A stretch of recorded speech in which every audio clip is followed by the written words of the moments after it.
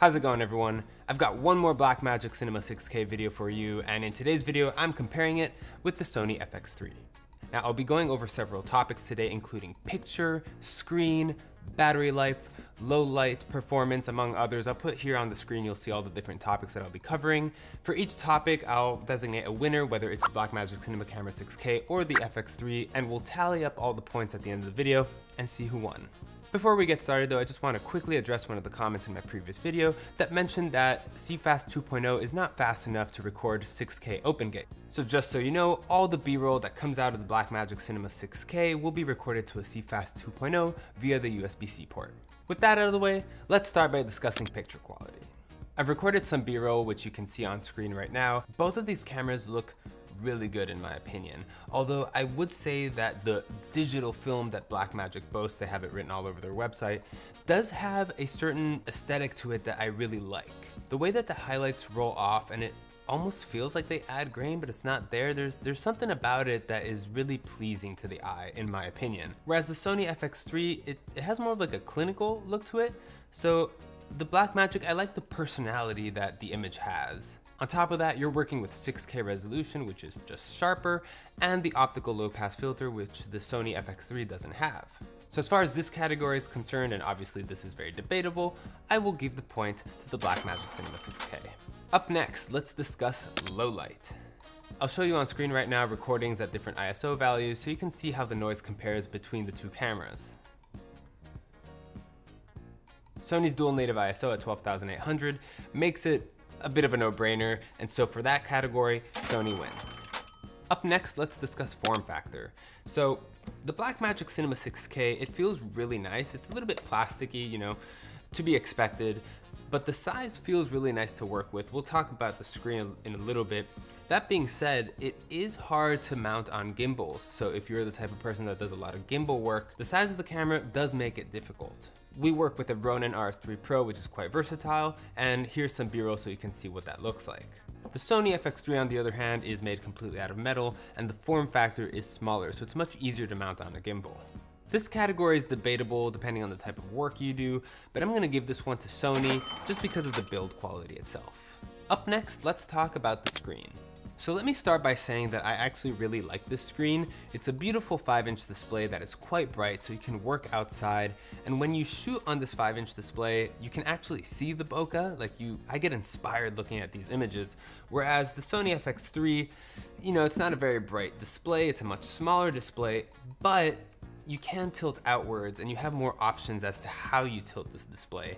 So I'm gonna call this category a tie, because although the display on the Blackmagic Cinema 6K is superior as far as size and brightness goes, this one is more versatile as far as angle. Up next, let's discuss battery life. So I did a side-by-side comparison of both of these cameras shooting 4K, and when the Blackmagic Cinema Camera 6K died, the FX3 still had 50% battery. So on average, you can sort of expect the FX3 to last twice as long as the Blackmagic. I'll show you on screen right now exactly how long each camera lasted shooting 4K.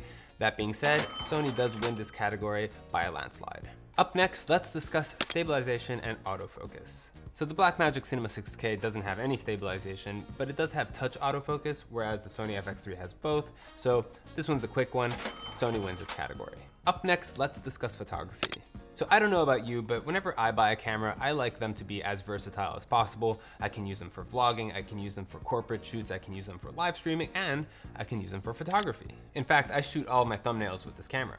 While the Blackmagic Cinema 6K does shoot photos, it does so in a B-raw file format, which is just not ideal because then you can't open your photos in Lightroom, you have to open them and edit them in DaVinci. On top of that, the autofocus situation is unideal, and for those two reasons, the Sony FX3 wins this category.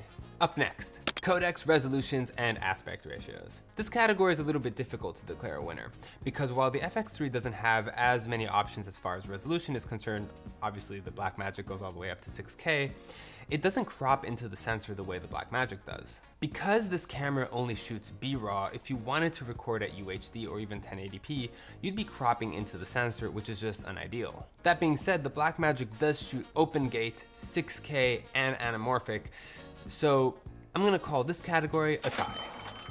Next category, frame rates. What the FX3 doesn't have in resolution, it certainly makes up for in frame rate, because while it doesn't go all the way up to 6K, it does shoot up to 120 frames per second in 4K.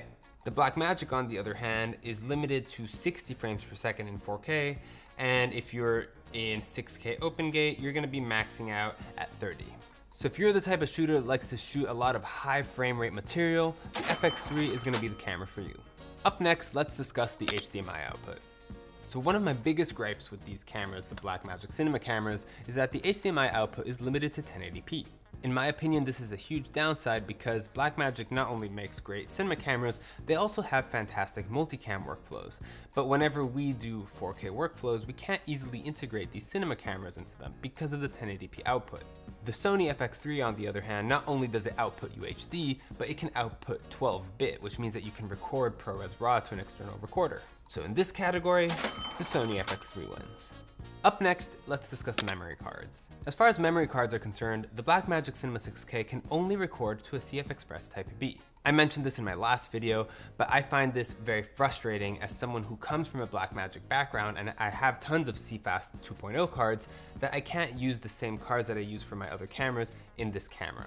Now, I would understand if the form factor were changed, if the camera got a little bit smaller, but we're talking about pretty much the exact same resolution and the exact same form factor.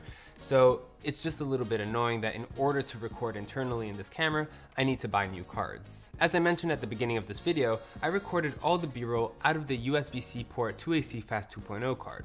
I did so at 6K open gate with a 3:1 compression, and I didn't have any issues. The FX3, on the other hand, not only do you get a choice between CF Express and SD, you also have 2 slots of each. So in this category, I'm gonna give it to the Sony FX3. Now I know there's gonna be some people who disagree with that point, but I've explained my reasoning, and if you disagree, just count that point towards Blackmagic. The next category is apps.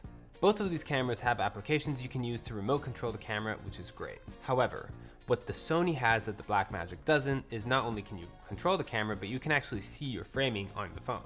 In my opinion, this is a huge loss for Blackmagic because you can't tilt the screen outwards for content creators, but if you could at least check your framing on the phone and like hit record remotely, it would be a much more usable camera for people who do this.